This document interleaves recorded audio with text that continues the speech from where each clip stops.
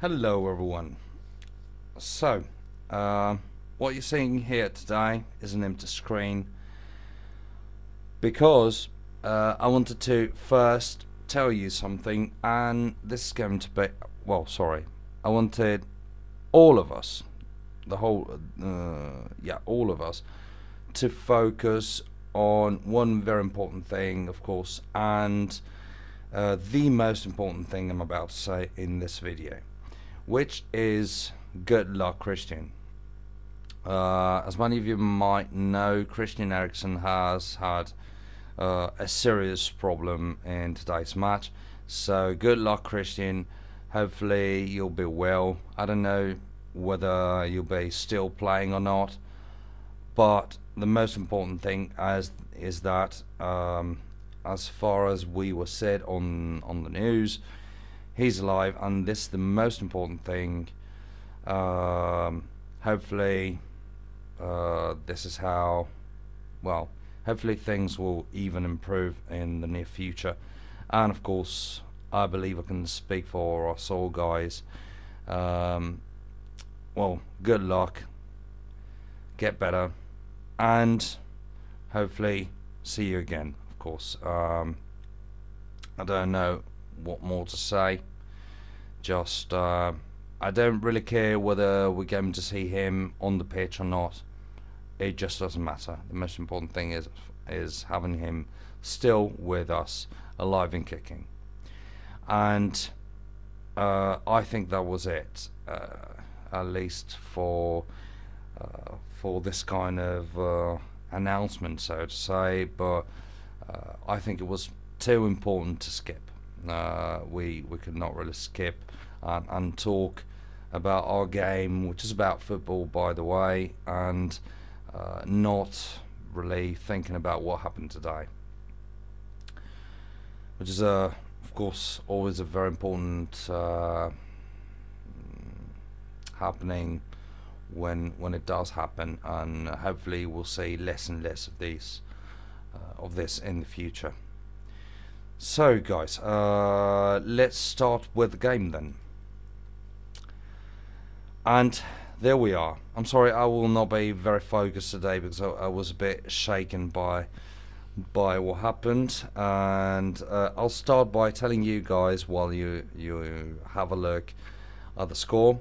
Yesterday I couldn't post any videos because actually I was very busy working, and I totally forgot to set the lineup, and I did not set any lineup actually, which means we've been playing with the players who have played the previous match, the same kind of mentality, same kind of attacking style, same kind of subs, everything the same.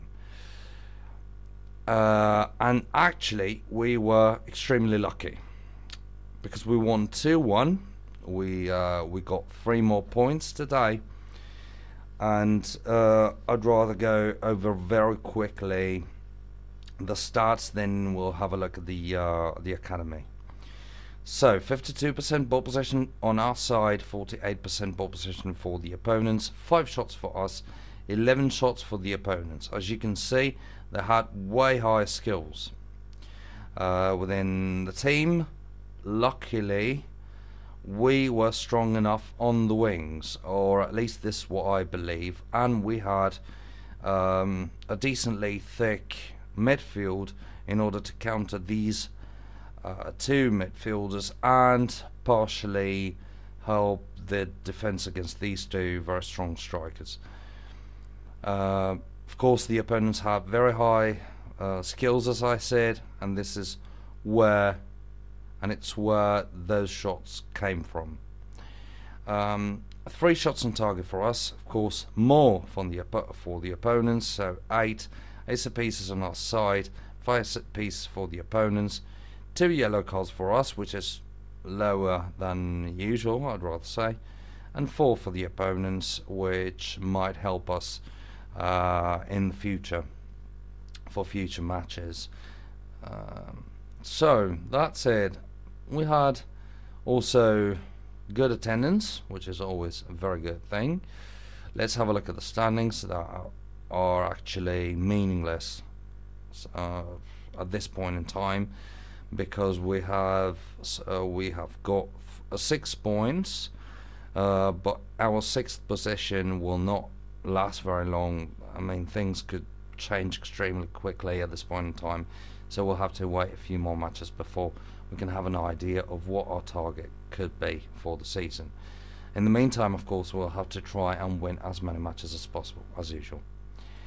Then the academy. Let's go quickly to the academy.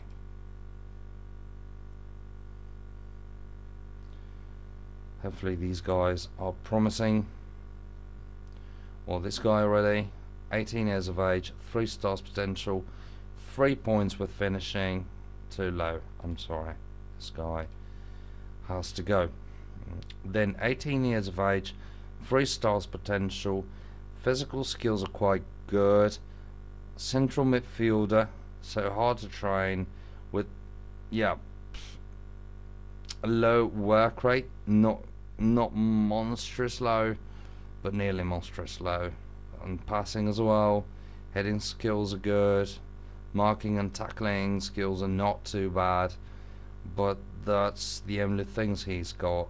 Well, actually positioning as well, it's not bad, but had he been a defender, I'd rather try and keep him. But considering this this kind of skill set for a central midfielder, I'm afraid it's not the case to sign him. And then, alright, good surprise at least. Midfielder or defensive midfielder on the right side, 4.5 stars potential. He's 17 years of age, good work rate, which for a defensive, either right midfielder or right defensive midfielder, is very good. Then crossing skills are not bad at all. Long shot skills are good. So this guy looks very, very promising. Let's update the training page, because he'll have to train anyway, being part of the team. Let's scout him and see what happens. Scout reports. Alright, he's not very tall, is he? And he's very light as well. So, good professionalism. Alright, this is promising. Let's scout him once more, just to make sure.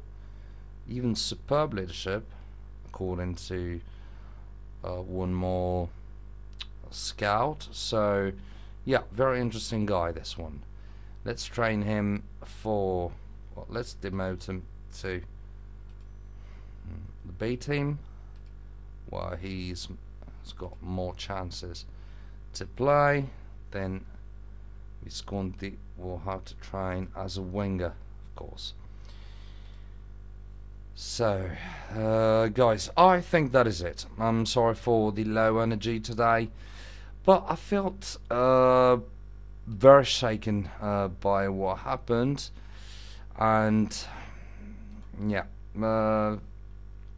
I mean, nobody deserves that, but if there's a bunch of players who would never deserve anything bad in their lives, especially considering their current career and the treatment they've got, in particular Eriksen, during the season by I mean, the trainers and other coaches, and I mean, all in all, if there was a bunch of people, I know it's bad to say, but I mean, there are no people who deserve something bad happening to them, in my opinion, or that bad at least. But there are definitely people who do not, if you know what I mean. Hopefully I was not well, don't get me wrong, again, just consider this not as Premier League and Championship kind of distinction. It's just that, in my opinion, I mean, if I look at somebody who's very good, who's very nice, who's very polite, who's very kind, uh, and I see something happening to them, then I'd be even sadder than, even more sadder, sorry, uh, than if it happened to somebody else who doesn't really show his empathy, his politeness, his kindness. You get what I mean? So that's just my personal feeling. It's just the way it hit me. Somebody else might feel a completely different way, and I totally accept it. But what I felt was this, and hopefully, guys, this did not affect in too bad way the perception of this video. I'm sorry, but this is what I think, this is what I feel like right now, and well, hopefully guys, see you in the next video with some good news. Bye.